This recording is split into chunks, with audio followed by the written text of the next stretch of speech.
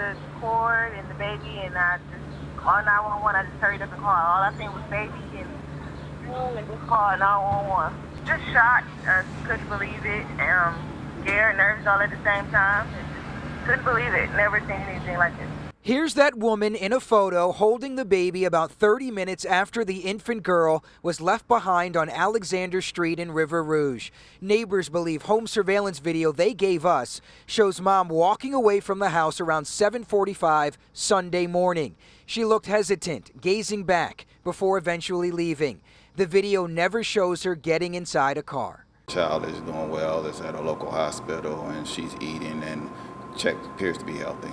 Investigators say the mother gave birth about an hour before leaving her child behind, umbilical cord still attached.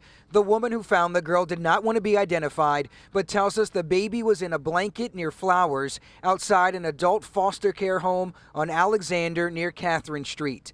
That blanket was blue with cars on it. Went off the porch, I looked around and just seen a baby in the blanket, and I just ran down and got the baby and called 911.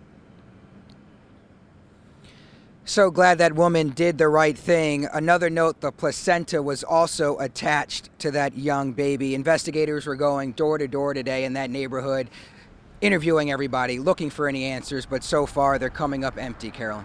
Aaron, did police say why the mother chose that house? Any idea? That's a very good question. They want to know that too.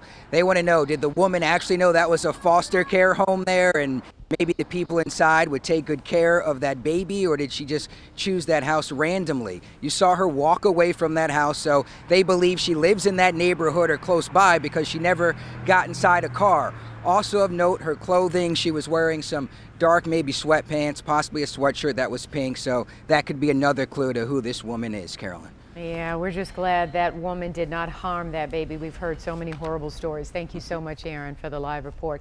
Now, Michigan does have a safe haven law. It allows mothers to leave babies up to 3 days old with staff members at any hospital, fire station, or police station. No questions asked.